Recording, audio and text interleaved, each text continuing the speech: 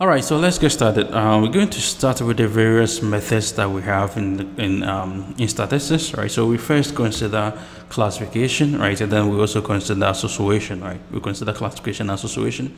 So talking of classification, I mean we see it in our everyday lives. For instance, segmenting our customers, right? Segmenting our customers based on some characteristics or some behaviors that they do.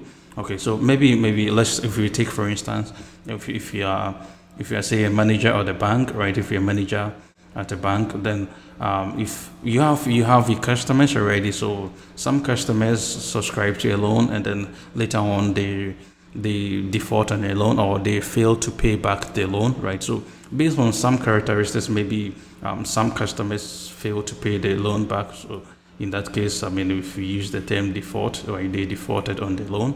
All right, so based on some characteristics, maybe these customers, maybe those were single people and maybe unemployed, right? So unemployed,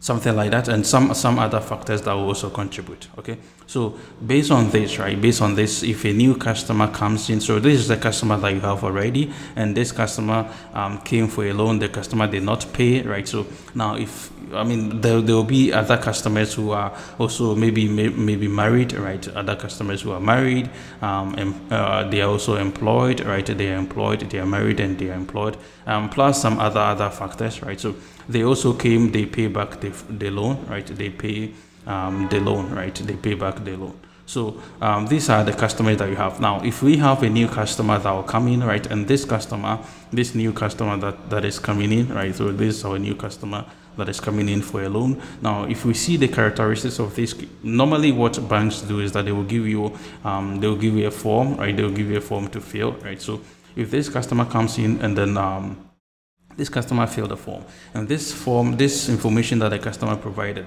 is similar to this guy that we have already that did not pay the loan, then we can deny this guy of the loan. You see that? Now, this is kind of a classification because we are classifying this new guy as a person who will default on the loan, right? However, if a new guy comes in, right? If a new guy comes in and this person's fill the form and the information that the person provided is similar to the customer that we have already that paid back our loan, then obviously we're going to grant this one to a loan. Okay, so I mean this kind of just one example of what we can actually see when it comes to classification, right? And maybe if you take let me clean this. So maybe if you take our normal classrooms, right? So there are some students who study for long hours, some students who study for short hours, right? So normally if students, on a normal circumstance, if students study for long hours, right? If students study for long hours, they normally pass, right? They normally pass. So depending on the number of hours that they study, so maybe if we give a range to say 0 to 0 hours, that is the person did not study at all, to maybe say 5 or maybe 10 hours, right? Maybe 10 hours. Okay, and if we can see that those who study for less hours, so maybe 1 hour, 2 hours, or maybe 3 hours, or those students normally tend to fail, right?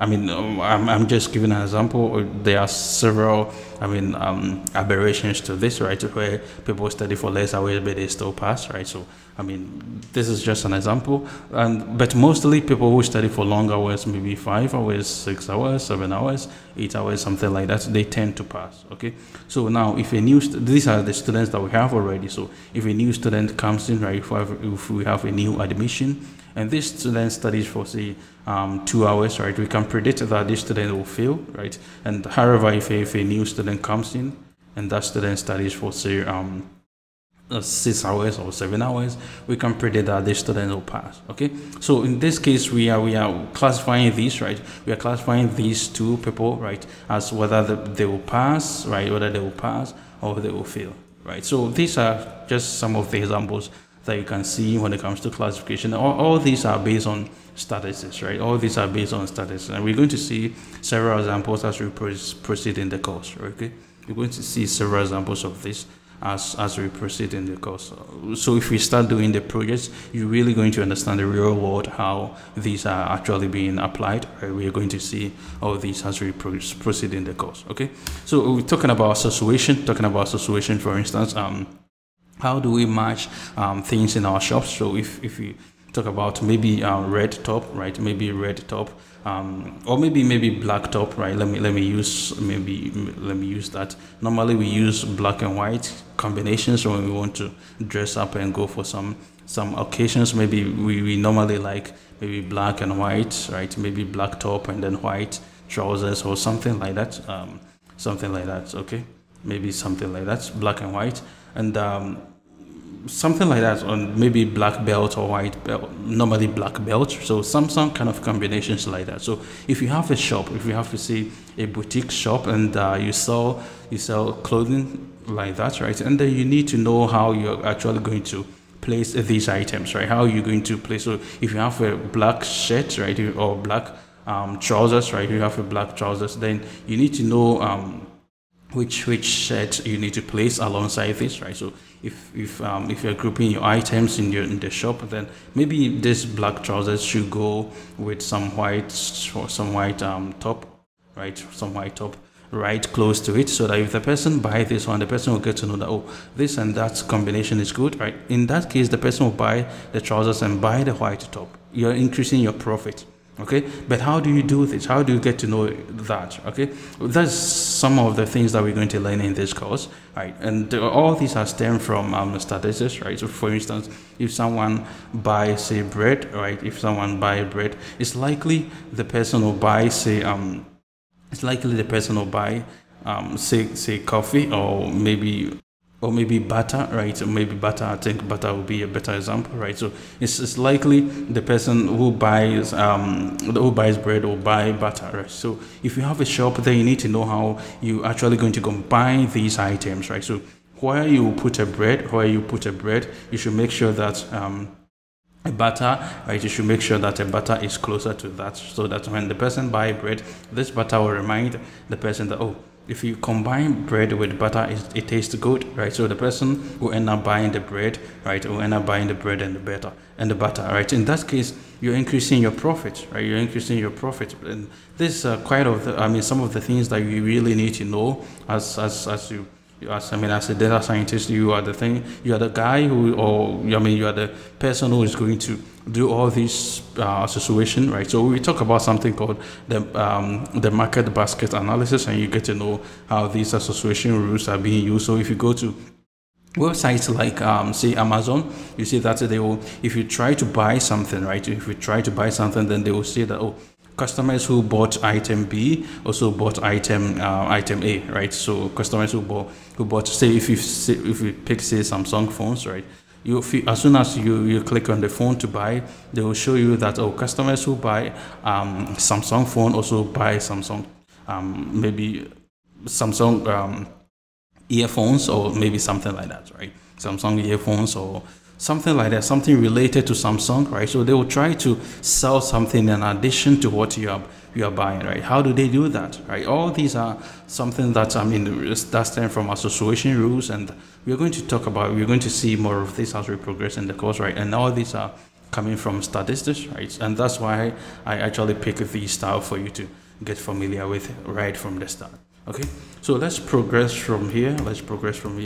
Now we're going to consider what is called the pattern recognition and then predictive modeling, right? So most of the things that we're going to actually do is discovering patterns, right? You're going to see how we're going to discover patterns in some of the things, and we're going to make use of box plot, histogram, scatter plot, and some other tools that we find necessary to use, right? So we're going to consider that, and you're going to see this box plot over and over again. Particularly in identifying outliers, right? You're going to see it over and over again as we progress, right? So when we're talking about predictive modeling, and at the basis of it, of everything that we're going to do is to building the models, right? Building machine learning models, right? And all these are based on the statistics. Right, all these are based on statistics, and we're going to see how we're going to use the various algorithms to build, models, right? Like talking of, say, logistic regression, linear regression, talking of support vector machines, and a whole lot of algorithms that we're going to consider as we progress in this course. Okay, so these are some of the things that you need to put in your mind. As soon as you see them, you know that they are all coming from statistics, right? So That's why you cannot do away with statistics when you're talking about machine learning, right? Because they all come in from statistical concepts, right? And we're going to take a phase one by one and then break them down for you to really get to understand them. Okay, so let's progress from here, and then the next thing that we will talk about is the various data types. So in the next video, that's what we're going to start to do. I mean, everything that we're going to do is going to come from data, or it's going to be about data. So in the next video, what we're going to consider is the various data types. Okay, so see you in the next video.